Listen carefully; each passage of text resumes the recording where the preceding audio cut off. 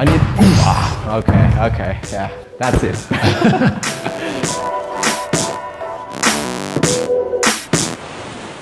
So today is gonna be a fun day. I've come to LA to visit the ex-NBA star Steve Nash, and I've heard he's got some crazy stuff in his house. Hey!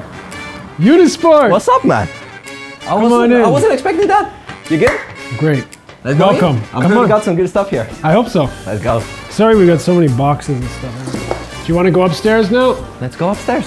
Steve Nash is a former professional basketball player who was one of the most legendary NBA stars of his era. And while you might remember him as the two-time NBA MVP who later in 2018 will be inducted to the NBA Hall of Fame, today we are visiting the Nash residence to find out more about Steve's lifelong passion for soccer. Get ready for crazy stories, an insane collection of match-worn boots in Steve's basement, Ronaldinho gave me his boots, so did Sam Eto'o. and of course shooting some hoops with one of the all-time greats in his own private gym.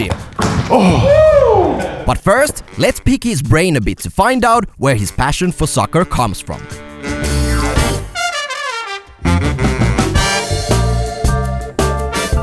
I've heard you have a passion for football as well. This is true, yes. My first word was goal, and just grew up in a soccer-loving household. It's always been a huge part of my family. My brother played for Canada 35 times, I think, and I've just loved the game. It's a really important part of my life.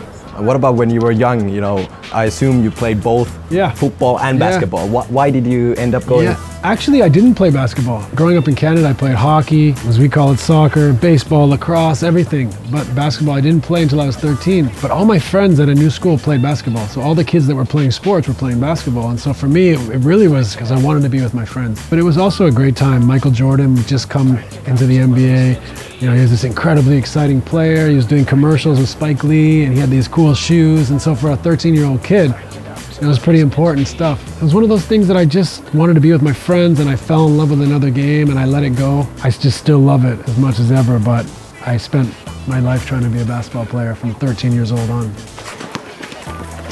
Obviously choosing basketball turned out pretty well for Steve Nash, who nowadays, just like many great former players, has moved on to doing TV commentary. But unlike most ex-athletes, Steve is not on the American TV screens talking about his main sport, basketball. Instead, he's sharing his knowledge in the UEFA Champions League studio, talking about soccer.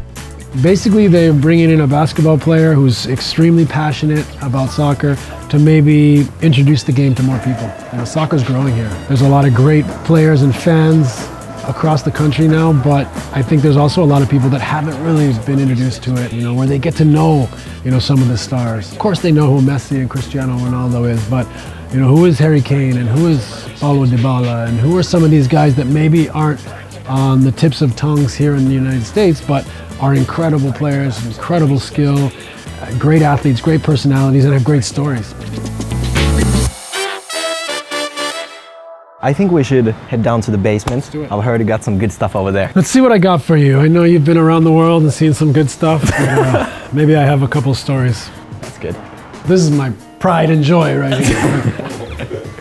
This is it. This is it. This is, a lot of people say the man cave, but this is like the basement. The basement. It's not a great name, but it has everything I want. You know, I have some of my memorabilia, coffee, and I have the pitch, the stadium. So what more could you ask for?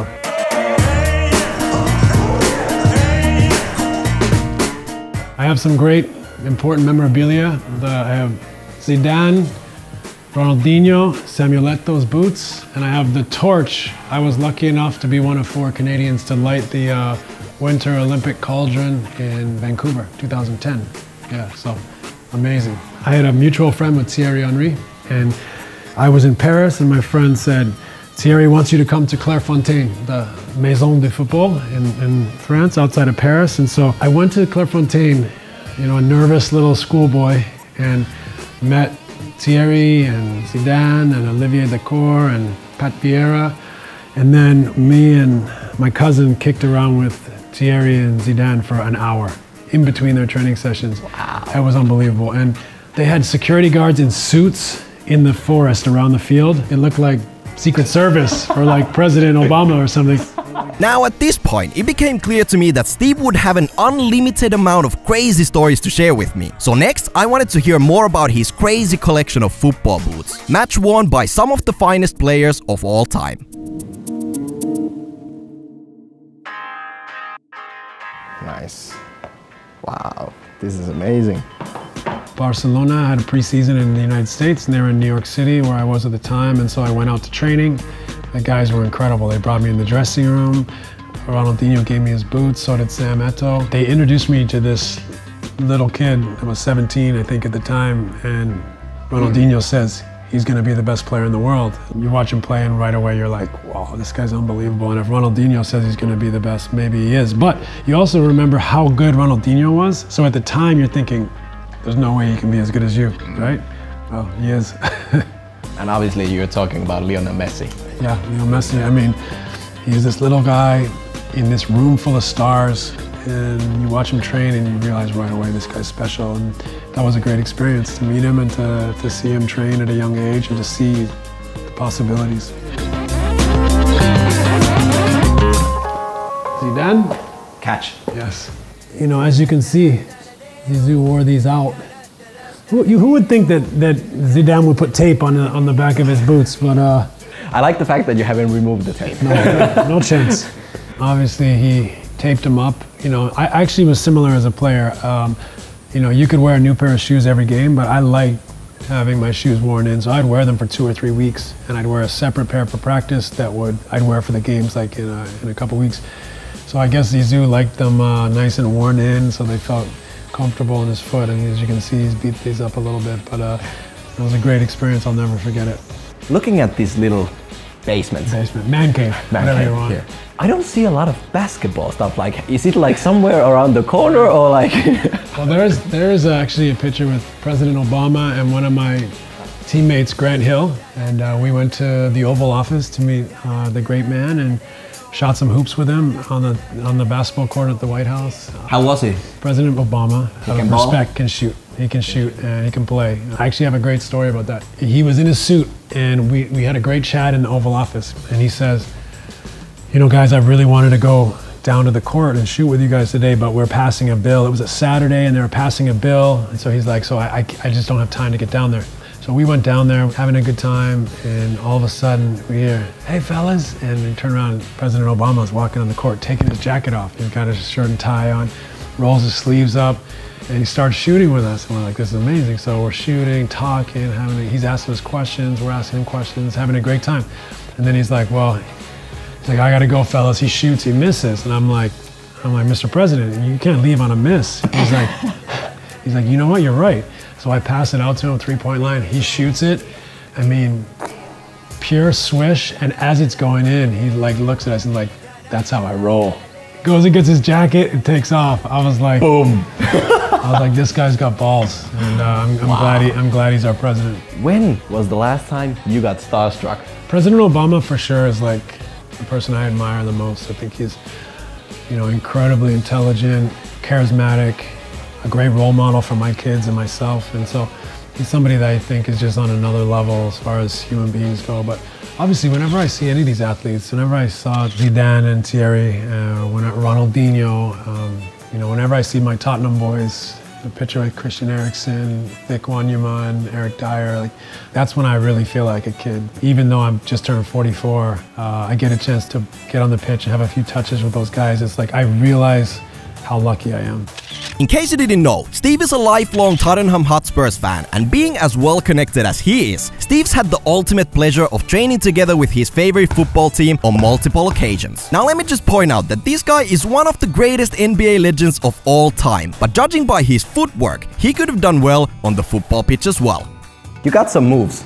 You got great ball control, you know, you're playing Rondo with Christian Eriksen and Harry Kane, like, how do you keep up? Yeah, I'm okay. You know, it's one of those situations where you try not to embarrass yourself. Just keep it simple, keep it moving, quick touches. Obviously, I respect the speed of thought as well as the touch. It's like they've been doing it their whole life, which they had, you know? It's like they were born to do it. It shows me how many hours and how many touches it took to get there, and that's really inspiring for me. So I always love getting to see up close and personal how great these guys are behind the scenes. To see them behind the scenes when the pressure's off and there's no cameras on is always a treat, because there's a little bit of extra ingredient in there when they're relaxed. That's amazing to watch. Obviously you have your basement and you get to shoot around in here. Do you sometimes go out to play some pickup games or? No. No? I don't play basketball ever since I retired. What about soccer? I play twice a week. Little 7, 8, 9 aside, little small goals. Yeah? It's fun. We have some great players come. Nice. And then some everyday people. Obviously you're one of the best point guards of all time. Thank you. But these moments when you get to kind of live your dream, did you ever think man, I wish I continued with soccer? Well, I do. The dream is still alive. I every day have a part of me that feels like that little kid that still wants to make it. But the reality is, I think I had some ability to play football, but so do millions of kids around the world. And so, if I had to put the time into football that I did into basketball, which was a lot, who knows, maybe. But I'm also not silly enough to just think, because how many talented footballers, it's the most popular sport in the world, people playing it everywhere, have you seen, right? You've seen them all over, and very few of them make it. I really respect the top footballers a lot. Everybody wants to be, let's say, a professional top-level athlete. Sure. But what is something that, people don't know about maybe the sacrifices or the daily, is it all just houses sure. and, Yeah, I think it's funny, it looks very glamorous. But in the NBA, in my career, quite often, you would have a back-to-back game where you'd play, you'd fly to a city, you'd play, you'd get on the plane and land in another city 2 or 3 hours away, get to bed at 4 or 5 in the morning and have to play that night on TV with reporters telling you didn't make the grade, So when you're coming off that plane at 3 or 4 in the morning in Milwaukee and there's nobody there and no cameras and you're groggy, you just fell asleep for 10 minutes at the end of the flight, it's not very glamorous, That's the part I think that some people don't understand. And the other thing is, you're lucky if you start the season 100% healthy, right? And then after that, nobody's 100% healthy, right? So you're always playing with something bothering you, whether it's an injury or a niggle, something's bothering you. So that's one thing I don't think fans understand, is that when you play that many games and you travel that much, you train that much, something is always hurting. It's a challenge because you're playing the best guys in the world, and if you step on that court, no one cares what you're carrying, right? So that's the beautiful part of it, and I miss that part of it. Now, the last thing on my list of things to do with Steve Nash was to play some basketball with him. And to put things in perspective, this is like shooting free kicks with David Beckham. So in other words, there was simply no way I would miss out on this opportunity. Nice. Did you play a little bit? I just shooting the ball. Yeah, you got good technique. Get that elbow pointed at the rim. Huh? Elbow pointed at the rim. Yes, there you go. Good technique. Not Believe bad. it or not. We got something to work with here. Yes. Woo! Yes. Yes. Yes. I'll take that. Nice. You got some game. I think you could develop into a nice player. What about my height, man? It's okay. We've had smaller guys in the NBA. A lot of good players. There it is. Oops. No! You got it. Oh! Slam dunk. One of my last questions, obviously you have a lot of things going on, but what kind of goals do you still have? Well, other than to play for Tottenham Hotspurs, I want to make transformative sports content, tell stories and make content that gets people moving and active or inspired or aspiring to do things. I want to see Real Mallorca in La Liga, again, where they belong and have been in the past. And just trying to learn, always trying to learn, always trying to challenge the traditions that I believe in. That's always exciting for me, to learn and challenge my way of thinking.